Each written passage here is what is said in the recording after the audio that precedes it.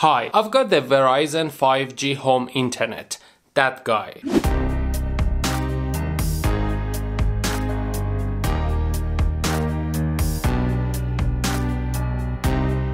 And in this video, I'm gonna set it up, test it, and see what's what.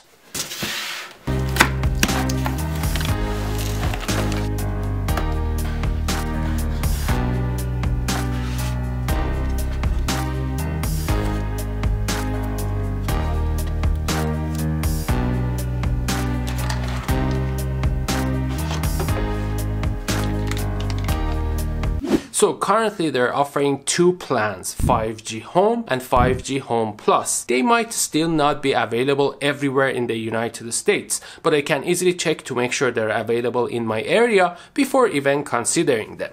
So the Plus one is probably better, but at the same time more expensive, right? Yes, and that's why I signed up for the 5G Home, not the Plus one, for now. If you're already a Verizon mobile user, then you might be getting a very good discount. If you're not, like me, then you would be paying $50 a month with autopay for the 5G Home, and this price is guaranteed not to change for 2 years.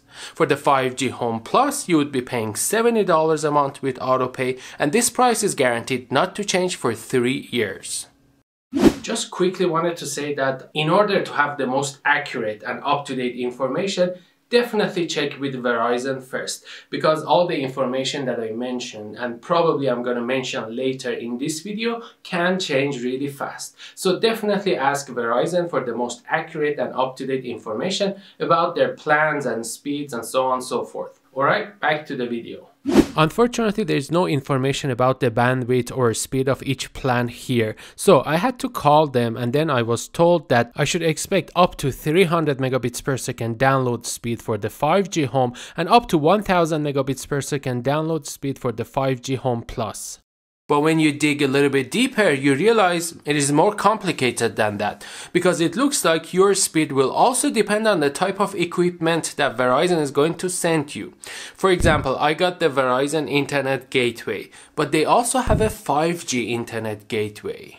So for example, if I sign up for the 5G Home plan and I have this device, then as you can see based on the Verizon website, I should expect download speeds between 85 and 300 megabits per second and upload speeds around 10 megabits per second. But if I have the 5G Internet Gateway, then even though the download speed is not going to be any faster, the upload speed can be around 50 megabits per second, which is a lot faster. Now, if I sign up for the 5G Home Plus plan, then this device is going to give me pretty much the same speed as here, but the other one's download speed could be up to 1000 megabits per second. So my plan is 5G Home, and they sent me the Verizon Internet Gateway. Based on their website, that pretty much means as far as the speed goes, I should expect to see those numbers, right? We'll get to that later, but first let's set up the system. Setting up the Verizon 5G Home Internet Gateway is easy. I just need to plug it into a power outlet, and if everything is fine, after a few minutes I should get a solid white LED light. My first attempt though gave me a solid red light, which means there was something wrong. I actually had put the Verizon router somewhere in the middle of the house, where my wireless router was previously located. This is usually the best spot to install a wireless router, because this way it can have a better coverage. However, with the Verizon router, it's a different story, because this device is actually a 5G modem and a wireless router combined together. Here it is probably gonna perform best as a wireless router, but not necessarily as a 5G modem, because chances are here the 5G network might not be very strong, and as a result it might not even be able to connect, and that was exactly what was happening to me. And that's why Verizon is suggesting to set it somewhere close to a window to make sure the 5G signal is strong. But as you probably have guessed by now, this is not necessarily a good place for the other side of it, which is a wireless router. Luckily, there is also a solution for that, and we're going to talk about it later in this video. Now, after I get the solid white light, I can use the default Wi-Fi to connect. The name and password of the Wi-Fi is written on the bottom of the device. Now obviously I don't want to use this default Wi-Fi and password as my personal Wi-Fi, so I need to make some changes. The default IP address of the Verizon router is 192.168.0.1 and I can use this in my browser to connect to its setup page. The default admin password is also written on the bottom of the device. In the home page, I can see some information such as the network status, public IP address, MAC address, and the software version. Wi-Fi settings is obviously where I can configure the Wi-Fi.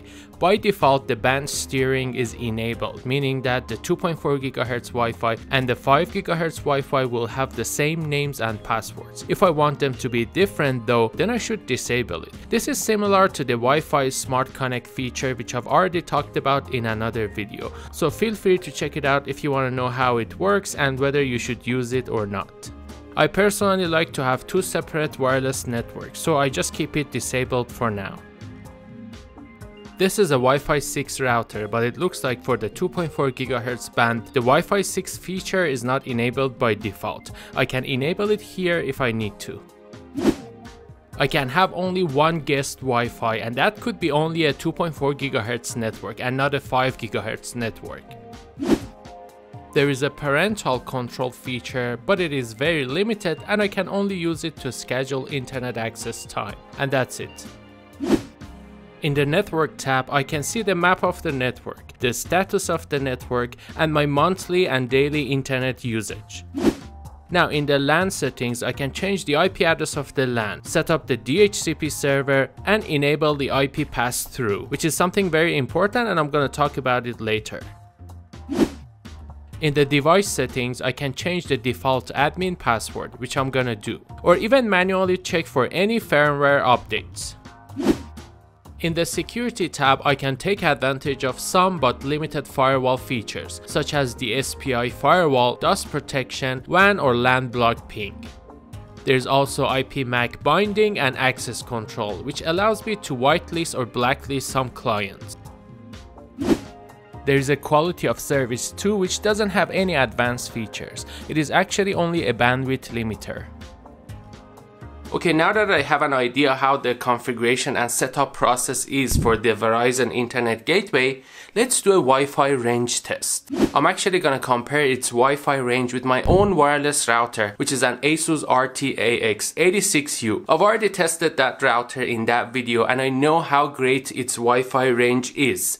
But will this one be able to beat that? Let's find out. In this test, a Wi-Fi analyzer device is used to check the signal strength or RSSI of both frequencies of the routers in 3 different places of my house. To make sure the test is as fair as possible, the routers will be installed in the exact same location and will use the exact same Wi-Fi channels. And of course, I'll test one router at a time to make sure they're not interfering with each other.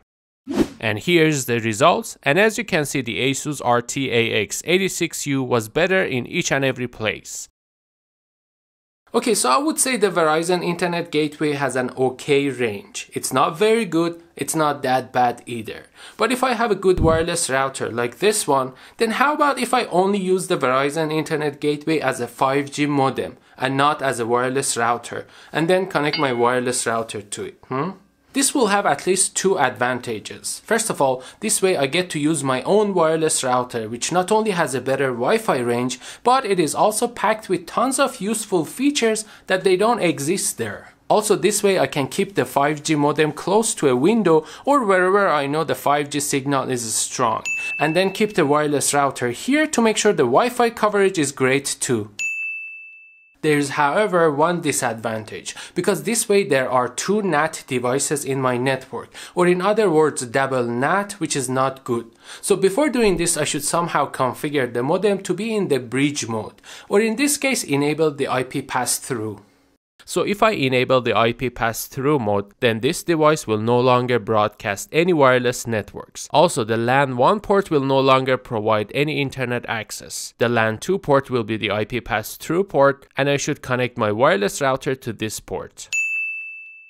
Alright, we finally got to the interesting subject of a speed test. But first I should point out that speed is something that will depend on many variables here. For example, we already mentioned the type of equipment that I have, or the type of internet plan that I signed up for. But it will also depend on the quality of the 5G connection in my area and at the time of testing the speed. And the quality of my local area network as well. For example, if I'm running the speed test on a laptop which is connected to my network. So long story short, whatever numbers I see in my speed test is gonna be very unique to my situation here, and it doesn't mean everybody should see the same numbers. Now, in order to bypass my local network and make sure it is not affecting the speed test, I run the test on the wireless router which is directly connected to the 5G modem.